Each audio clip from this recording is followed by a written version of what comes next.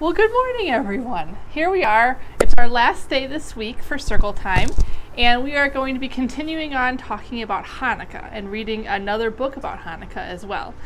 And I also have our menorah out here. We're going to light it along with the book. It'll be kind of fun. So let's figure out what day it is today. So the last day of school we had was, what was it called? Tuesday. Then Wednesday. So today is Thursday. So I'm going to move the frog down to Thursday. And then who remembers the name of our new month? Remember, it's not November anymore. It's our new month. Yep, it's December. And December is a month that has lots of holidays. And Hanukkah is the first one we're talking about. So the first number we have is number 1. And that was Tuesday, right? So then, what comes after 1? 2, and we have a white colored stocking with a number 2 on it. So that was yesterday, Wednesday, Thursday. 1, 2, what comes next? 3, and let's find out. We have a third color stocking here. We have a green stocking with a 3 on it. So we'll put that up there. That's today.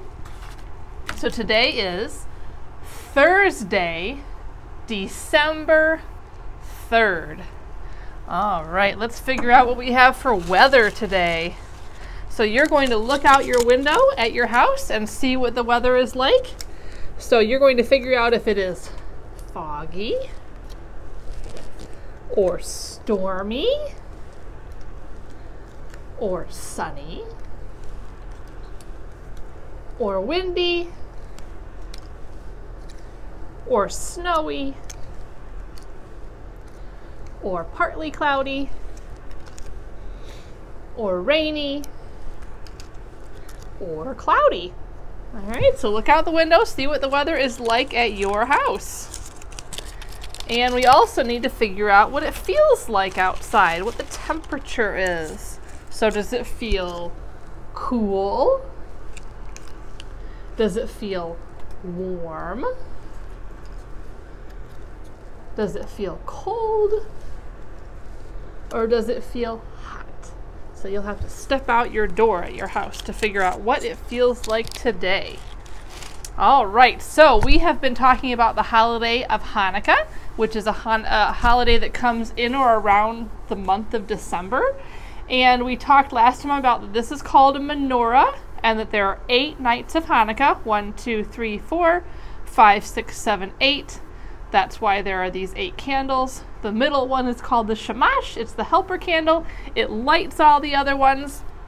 Usually menorahs have actual real candles and you light them with a flame, right? But mine's an electric one since I'm at school. I don't want to cause any fires here or anything like that. So we have an electric one here. So let's find out what our book is. Now our book is kind of a long one today, but it's a really good story. I really like it. And it actually doesn't fit in our mystery envelope. It's just barely too big. So I had to kind of hide it behind. So let's slide it up and see what book we have today.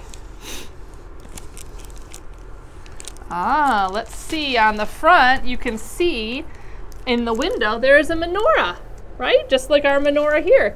And it is called Our 8 Nights of Hanukkah. All right, so here we go. And each night I will light a new candle on the menorah that we have here in the classroom. So our 8 nights of Hanukkah. The very first night of Hanukkah, we polished the silver menorah. Ours is silver too. That was my great-grandma's. She brought it from Russia maybe 100 years ago. It's the oldest thing in the house, I think. We all say the prayers and together as we light the shamash, that's the tallest candle, and touch it to the first night's candle. So I am going to push my little button on the side. It's going to light the shamash and the first candle for the first night of Hanukkah. Dang it. I know it's a little... There we go. That one didn't want to come on for a second there. All right. I know it's a little hard to see on the screen, but it is on. So there they are, lighting their first candle too. Baby Audrey just burbles, but that kind of sounds like Hebrew. Then we sing Hanukkah songs and take turns reading a story that's even older than Great-Grandma's menorah. It's the 2,000-year-old true story about this small group of Jews, led by Judah Maccabee, who didn't want to worship statues of cows and give up being Jewish. So they fought against this huge, powerful Syrian army. But by a real miracle, the Maccabees won. Nobody in that story gave Hanukkah presents, especially ones with superheroes or batteries. They were just glad to be free to be Jews. And remember, if you want to learn some more about Hanukkah, in the email I sent your mom and dad, there is a link to a Sesame Street video on YouTube that talks all about it. All right, it'll give you some more information. On the second night at Grandma and Grandpa's, we light 2 candles with the shamash. Then we take turns grating potatoes so Grandma can fry us all potato pancakes. Those are yummy. We always eat too many latkes and lots of homemade applesauce too. So latkes are the official name for potato pancakes, and they're really good. And if you dip them in applesauce, it's even better. The latkes are really crispy, kind of like French fry pancakes, because Grandma fries them in oil. So now we need to light the second night. See? 1, 2 for the second night of Hanukkah. The oil is supposed to remind us of the lamp that the Maccabees found in the wrecked temple.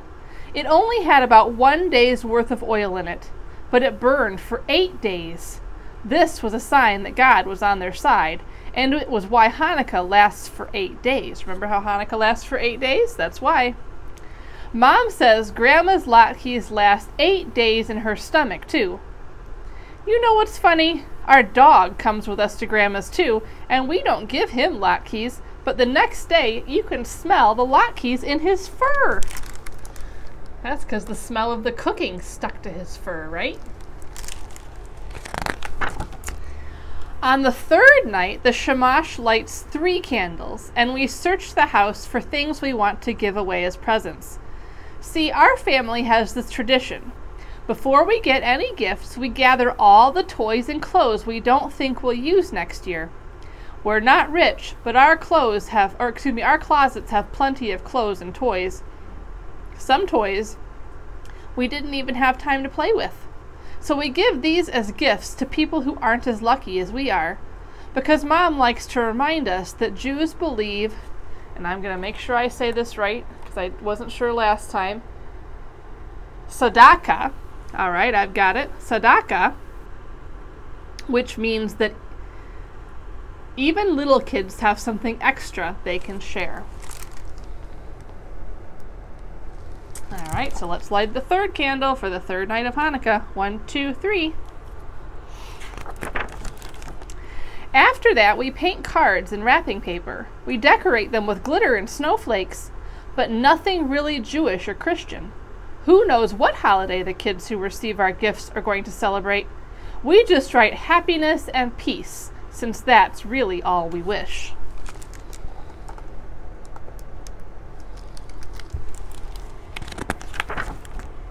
On the fourth night, with 5 candles glowing in the window, we wrap our gifts. After we make sure there aren't any loose parts or missing cards or lost men. We erase our smudgy fingerprints and stray crayon marks so everything looks new. Then each gift is wrapped with our homemade paper. Yeah, that's right. I forgot to mention that. Remember they were making their own wrapping paper back here? I thought that was a really good idea. This is also the night our temple has its big Hanukkah party. We bundle up and walk there. The best part is seeing all the lights. Menorahs burning in some windows and trees twinkling in others.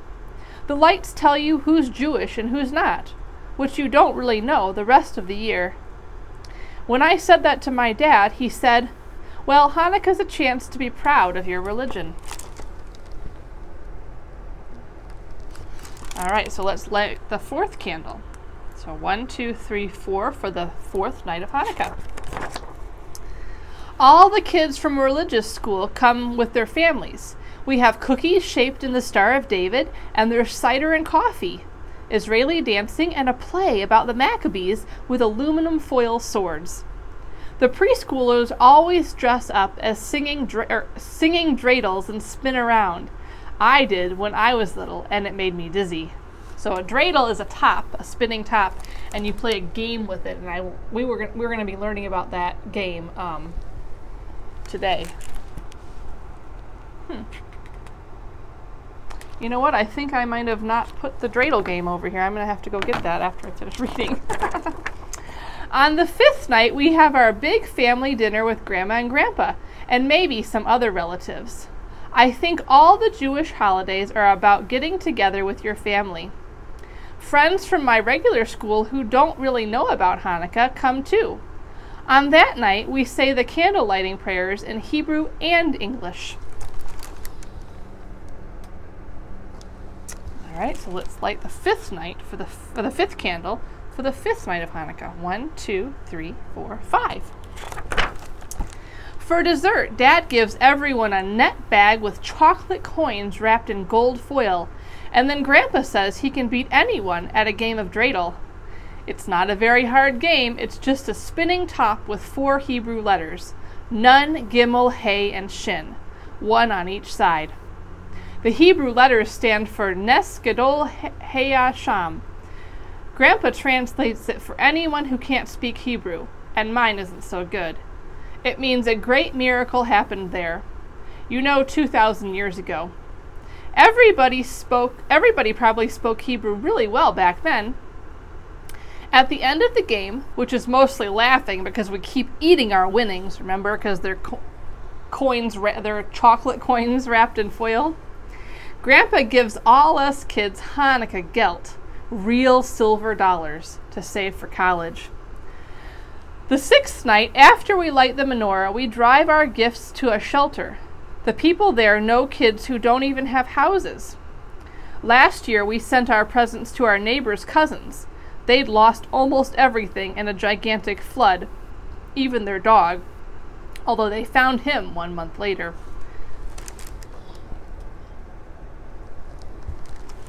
All right, let's light the 6th candle. 1, 2, 3, 4, 5, 6 for the 6th night of Hanukkah. Remember, this is the shamash, the helper candle. Later, we shop for family presents. Mom and Dad take baby Audrey, but we older kids go with Grandma and Grandpa. They make weird suggestions about what to get our parents, like kitchen towels or trivets. We've already hinted a lot about what we'd like, but our parents always surprise us. Grandma and Grandpa never try to buy us clothes.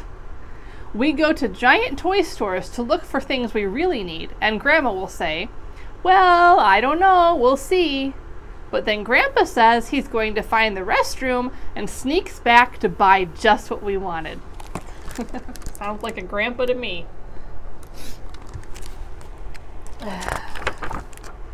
Each year on the 7th night, we light our menorah at our best of all friends' house.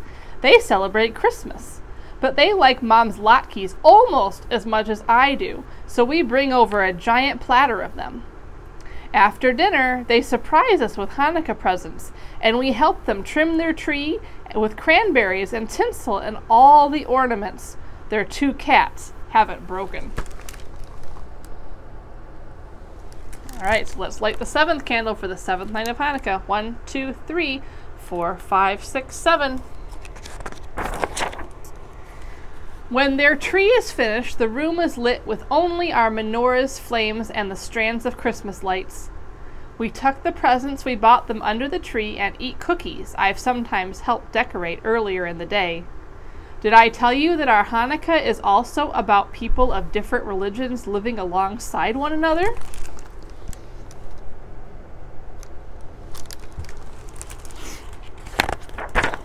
On the last night of Hanukkah, so that would be the 8th night, with all 9 candles burning, we open our gifts, one at a time, so everyone can watch and no one gets cheated out of a thank you hug.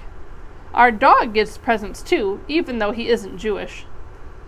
Half the presents we made ourselves and the rest we bought with saved up allowance. Plus, there are packages from relatives who live too far away to come over.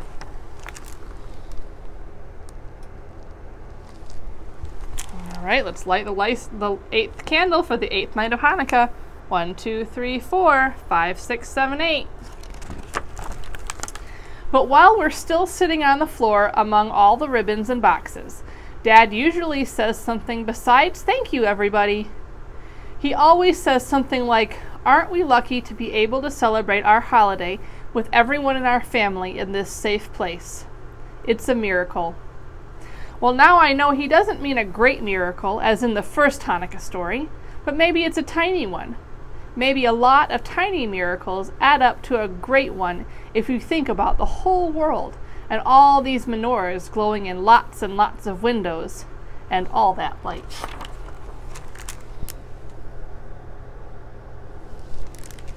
All right, so I just realized that I messed up and I put the dreidel game away yesterday when I did the 4's class circle time. So let me go grab it real quick. I'll be right back.